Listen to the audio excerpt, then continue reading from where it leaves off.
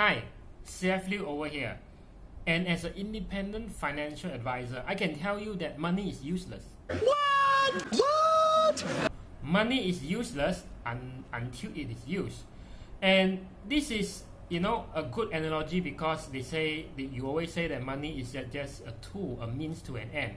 If I could put it into, in an analogy to say that money is like your car, right? Something that everyone of you can relate to. If a car just sitting in your garage, sitting in the porch, you own this car, and if the car is going nowhere, it is of no use because it defeats the purpose of having a car. Because what ultimately you want to achieve is that if you have a car, you own a car, you actually don't want to own the car for the sake of owning a car. What you want is that you want the car to get you want to go somewhere, right? You want to go somewhere because this is your end goal. This is your end goal. Your car will bring you to work, bring you for any leisure activity, bring your family to go shopping and all that. In order for you to go there, you can actually also drive yourself. If you are licensed to drive, take a license and drive it to wherever you want to go yourself, or you can actually hire a driver. The good thing about this is you don't even have to own a car because you can actually lease the car for this car to actually be sitting in your porch or actually in your garage. You don't need to outright own it. You can hire this, and what I call as you can take a loan and whatnot, hire this, and you use other people's money. That's how a lot of people will buy a car.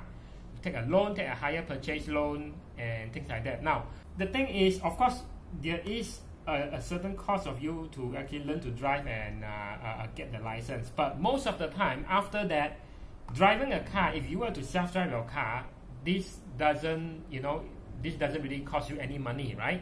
Every time you want to drive the car, it just costs you petrol or fuel, which if you hire a driver, this is what you're going to need to pay anyway. But if you know that if you hire someone to drive it for you, it's going to cost you money. So the analogy I want to share with you is that it is like in investing. You want to invest on yourself. Now it takes probably a lesser cost, right? Doesn't mean zero cost. You still have to pay for certain transaction fees, but because you are not hiring another person, another entity to manage that for you, so that you save some money from there. But if you were to hire a driver, another person, to drive the car for you to get you to wherever you want to go, you know that you have to pay a wages, a salary to that person. So there will be, it is an extra cost. So a lot of people are very worried about investing costs and all that. But here's the thing, and this is going to mind boggle you, is that if you make so much money and you focus on all your income generating, your earning activity, and you make so much money, it really doesn't hurt you to actually pay for someone, a driver, to drive this car for you. Because rather than you spend the time driving the car, the time spent driving the car can be used to be involved in your money generating activity, which is, you just earn money there, just pot some of it to hire a driver.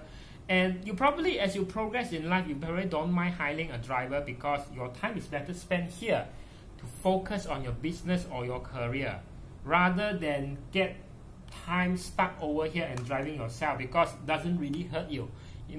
If I'm saying that you are earning like 20,000 a month, would it actually hurt you to actually just pay 500 per month just to hire someone to be a driver?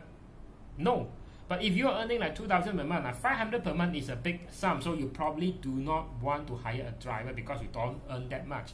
And that's the thing when people say that, high investment costs and all that, which I agree, cost is one thing that eats into investment, but they are just not looking this from a higher level perspective, right? In Penang, you know that most people stay in high-rise condo apartments and all that, or even people who stay in landed house. What they do is that they don't even wash their car anymore, which is why all the car wash services are mushrooming, everywhere. So everywhere you can see this car wash, and on weekend you can see there's a long queue because people rather have time, people rather not spend the time to wash their own car, and they just pay like less than 10 ringgit or whatnot, or 10 ringgit to actually get their car washed, right? Because your time is more valuable than washing your car. So you can just afford to actually pay someone to do things that you don't like to do. Perhaps like, you know, you drive your own, you have to be getting very frustrated in a traffic jam and all that, so you don't want that kind of frustration.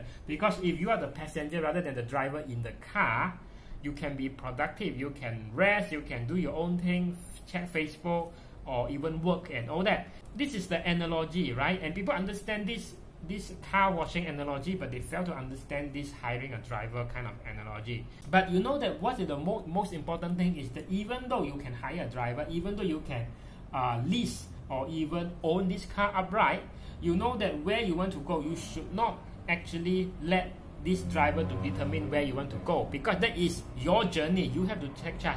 You have to get direction of where you want this driver to drive you. Okay, if you do not, if you let someone dictate where you want to go, you may or may not like where you end up with, which is what the driver thinks he wants to be, not where you want to be. And that is why in investing, you need to take charge, and you also have to, even if you were to ask someone to manage your investment or all that, you have to trust but verify, because ultimately that is your accountability, that's your responsibility, right? And that is why I say that having a car is not enough, having a driver is not enough, or driving yourself not enough. You must know your GPS. This is your GPS, right? This is your GPS. Know where you want to go. If not, you won't like where you will end up with. People also say that investment is actually very scary, it's very dangerous, you can lose money. Now the analogy is every tool can be dangerous. Even this pen that I'm holding there can be dangerous if I'm going to use force, and I'm going to force this pen into your eyeballs. Now that could be a dangerous tool. Any tool can be dangerous, because you know, naturally, if you have a car, if you are licensed to drive it, it's not dangerous. But if you are to put your 4-year-old kid inside the car, do you think it will be dangerous? Of course it will be dangerous, and disaster will happen.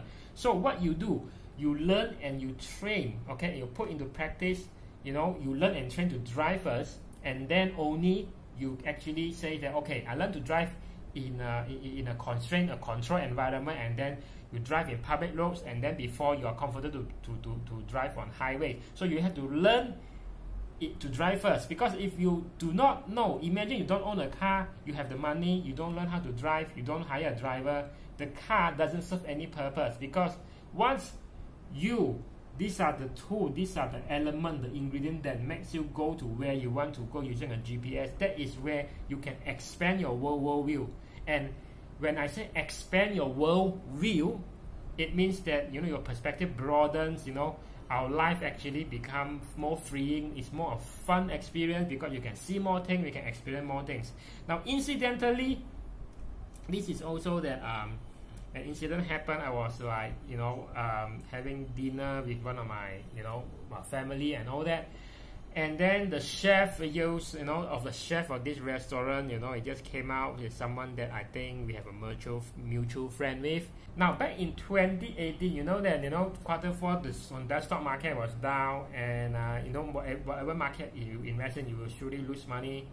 And this chef, who a chef, because his specialty is cooking, you know, not stock investing, but because he jumped in, because he heard some relative actually jump into investing, and that is why he actually followed suit. And then he say in 2018 he lose a lot of money, and he swear that he was not going to buy any stocks.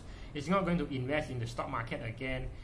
And I asked him that why, but because he says it's dangerous, right? I could lose money. But then I say that, well, from my perspective, this one I'm telling him, working in a kitchen in front of the fire, the wok, you know, there are big fires and all that, there are hot oil and all that, is also dangerous. I say that if my kids grow up and they say they want to be a chef, I say that no, I'm not going to let him to become a chef, because working in the kitchen with all the hot oil fire and all that is dangerous. But then this chef, by career, he actually retorted, and he said that, well, it's actually not, because he keeps everything under control. He knows what to do, what to prevent, you know, like explosion from happening and all that. So that's the same analogy I say to him. Now, the reason you think stock market is dangerous is because you haven't known that well enough, because you don't have that kind of exposure, knowledge, and controls in place to say what you should do if this and that and things can happen. Now, there's no guarantee that we wouldn't meet with an accident if we drive. You know, perhaps if you are careful, other people might be careless, right? And in the kitchen, there's no guarantee there won't be fire, there won't be explosion, we won't get burned. But the thing is, risk is inherent in everything we do. Even if you're walking down the stair, you take an escalator, you're driving a car, you're working in the kitchen, in your own home, you're using a knife, there's still a risk, right? But we must always start with, you know, knowing, due diligence, learn how to mitigate the risk. You know, it's like first driving the car, they ask you like how how to use a clutch. Back in the days, we have to go to the examination only using, you know, the car with the clutch, the manual drive, not the auto. I mean nowadays I think you can, you know, pass your license just by driving auto car, which is so easy. So you must know what is the risk, okay, and how to mitigate the risk, okay. Risk is mitigated by knowing how to do that things well and knowing what's the worst that can happen. What you don't know, and you know what is the things when shit happen, like how to handle. I hope that gives you a perspective of it. Investing is not dangerous, okay? And that on my original point, I know I a bit of digress over here to when I tell you about the chef story and the car story, but a car is just a vehicle. How you use this vehicle, very dangerous or not, whether it goes to where you want or not, whether you hire someone to do it for you or not. These are all the vehicles. At the end of the day, this is the red one is what matters. You want to get to somewhere. Now, car, like I say, is a money. Money is the same, investing the same. Investing is money, money is investing. That is essentially your car driving. All that is essentially useless, except you know where you want to go, which is where you set your angle, you set your direction, and the tools that you have will only be a means to get you where you want to be. And that is as simple that is. Right. So that being said, I hope this video has been lesson has been useful for you. Some of you are starting out investing, even though you are veteran. I hope this perspective is useful. This is very profound. Money is useless, just a tool. It's useless until it is used.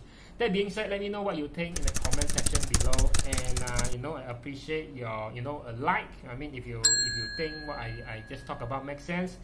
Comments below, subscribe, and click on notification bell so you get notified when I publish more lessons like this. So this is CF Lieu from CF Lieu channel, and you have a good day.